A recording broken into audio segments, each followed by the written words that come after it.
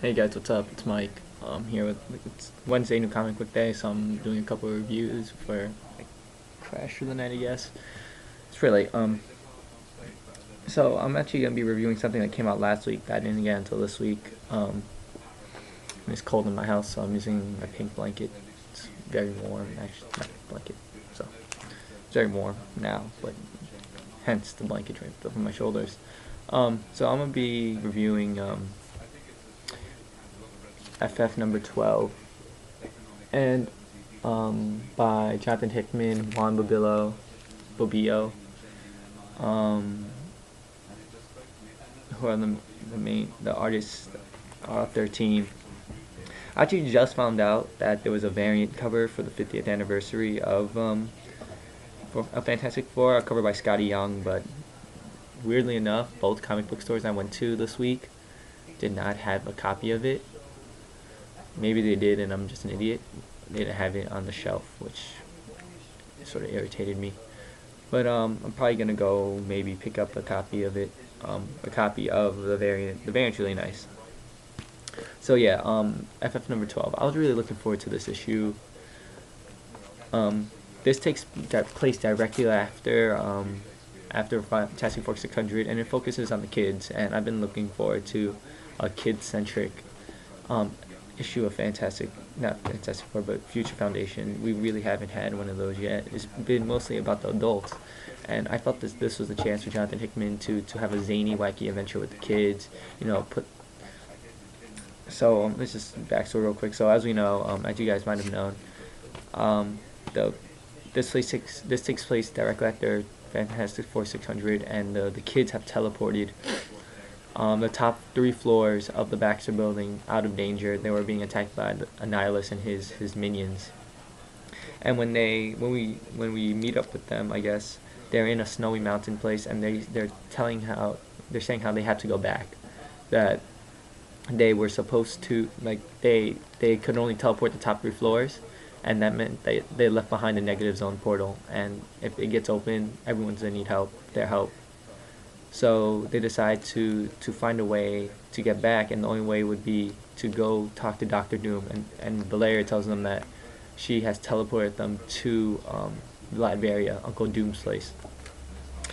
We also see that we also see Nathaniel Richards, Reed's father, alternate Reed, and Doctor Doom and Doctor Doom's son Christoph.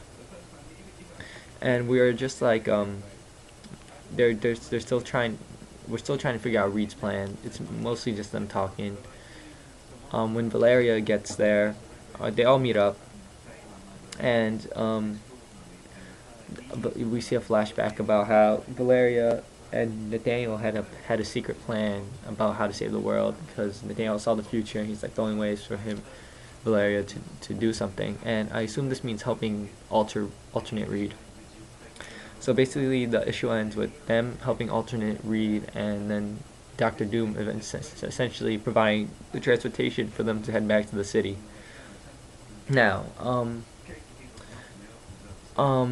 the issue let me down, I guess. I just felt like there could have been so much more with this issue than just background story. This could have been like a zany adventure for the kids. I mean, Hickman knows how to write, and the writing's good, and it draws you in. So you want to know everything, but the art really doesn't pick up where that is, and I'll talk about the art in a second. But I wish Hickman had, like, took the initiative and did a zany adventure, like send the kids into like I don't mind that they're in live area, but like have them fight like snow monsters, or like abominable, like have them fight like monsters. And this was a chance for them to be heroes, to have fun and be in a dangerous situation. Because not like the kids have experience. For example, Alex Powers is there. He was part of the Power Pack with his three siblings. I think he controls gravity. That's his power.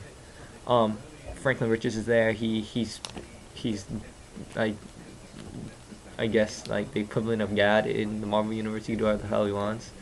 We have Dragon Man. There's a couple Moloids. Valeria Richards, one of the smartest people in the world. Bentley, who's essentially, I believe, a clone of one of the Fantastic Four villains. I forget who. If you guys do know, type in the comment box. I'm blanking on him. There, as I said, Moloid. There's some old school Atlanteans who's wearing like water bubbles on their head. So it's like this could have been like a crazy fun time, and I wish Hickman did something with that.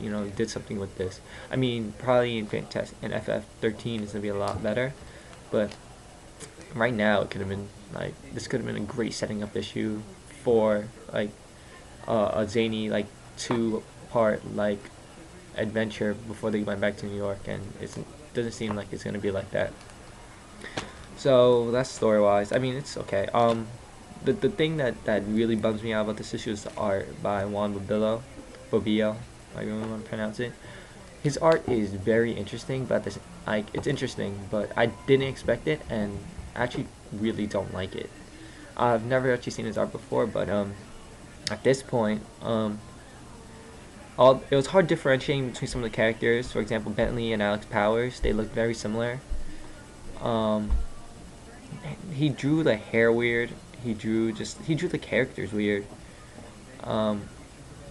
Both the adults and the kids, and the only way I could describe them is, if you guys have seen Batman the anime series, when Clayface was dying and melting, there's a point where he's melting, and that's what they look like. Like, they look like Clayface when he was dying, like he was melting. Like, their face was like made of clay. It was gross. They looked a little weird, awkward. Like, the kids look like adults, and the adults just look like awkward. I wish that the art was a little bit better, and that's what really dragged the issue down for me personally. Some of you guys might like the art. I really don't. I didn't expect it. Maybe this is his first time. I don't really know this Bobillo or his artwork, but it was just not working for me on this book. So that's about it. I'm gonna be giving this issue a 2 out of 5, mostly because of it just was disappointing having this issue show up right after Fantastic Four 600, which was really good, and parts of it were really good.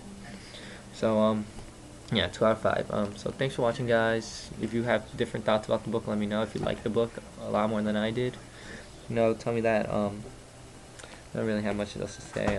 Let me know what you're reading. Leave your opinion, subscribe, whatever you like. Check out my other videos. I'm gonna be posting up a lot more stuff. Like 4 or 5 more videos tonight, and a couple more tomorrow. So thanks, guys.